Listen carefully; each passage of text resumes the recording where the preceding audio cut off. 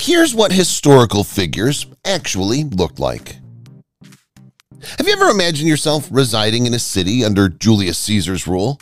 What about submitting to King Tut or Cleopatra? So, thanks to contemporary technology and one very talented CGI artist, we can now imagine present-day versions of historical individuals. One artist has labored relentlessly to offer us a glimpse of these historical personalities, trapped by time by the techniques of painting, sculpture, death masks, and other methods, thanks to invention, curiosity, and a ton of Photoshop expertise. To be honest, we're rather pleased by these realistic and up-to-date renderings.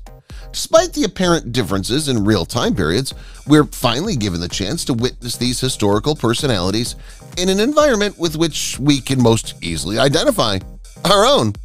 We no longer have to depend on outmoded museum items and movie screen efforts. Who do you most identify with? Who do you think would fit best in our era? Examine it. Zulu. Shaka Zulu was one of South Africa's most formidable kings. He was a powerful leader and the illegitimate son of the prior monarch, reigning from 1816 to 1828. He devised a persuasive strategy for expanding his dominion by forming alliances with his neighbors to provide protection when northerners attacked. He preferred diplomacy to fighting and was highly beneficial in terms of social and propagandistic approaches. Agrippina the Younger.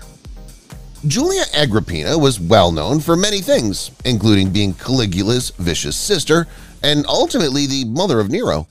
She was also recognized as a strong empress and a prominent lady during the Julio-Claudian dynasty. Pocahontas. Pocahontas is remembered for her ties to the colonial colony at Jamestown. She was the daughter of Chief Powhatan, the leader of a network of tribes in the Senecomica that surrounded Virginia's Tidewater area. Prince Albert.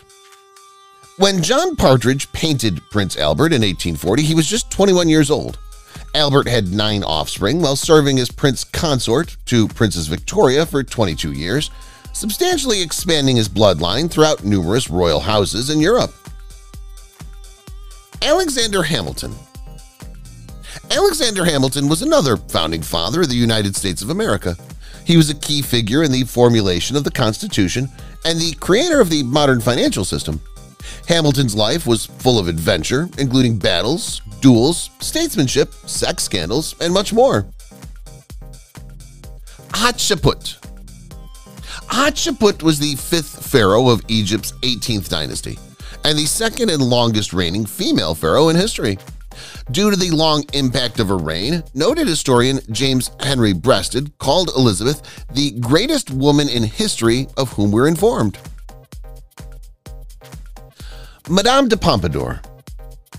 From 1745 to 1751, Madame de Pompadour was King Louis XV's official mistress, or maîtresse en titre. Despite her unpopularity among certain members of the royal court, she was renowned as a generous patron of the arts and a valued counselor to the monarch.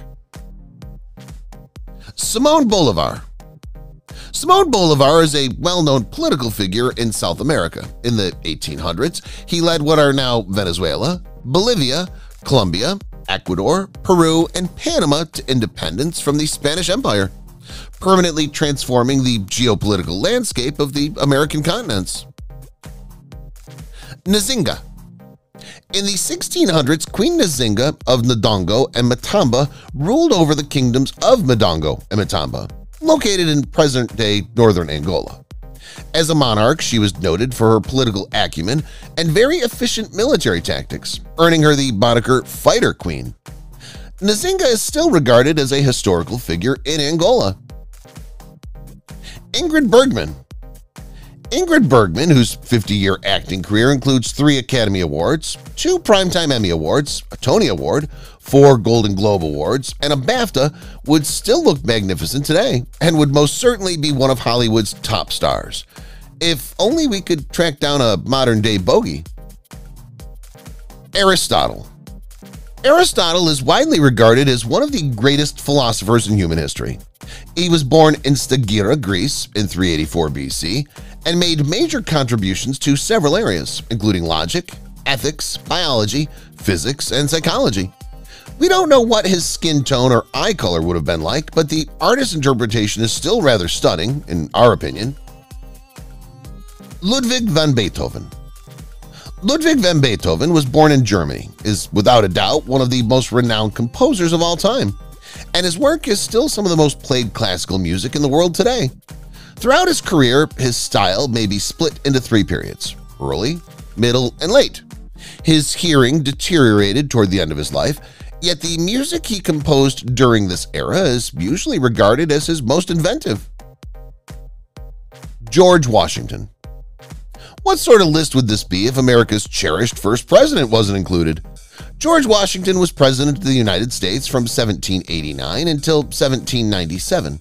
He was also a Revolutionary War military officer and a founding father. Many consider him to be one of the country's finest leaders. Catherine the Great. Catherine the Great, born Sophie Anhalt Zerbst, reigned over all of Russia from 1762 to 1796. She is most remembered for being the nation's longest ruling female and for extending the empire's reach to the point that it was regarded as one of Europe's major powers. Catherine's looks have been described differently by several sources. Some say she had blonde hair, while others say she was a brunette. The artist opted to show her with the latter in this case. Oscar Nilsson.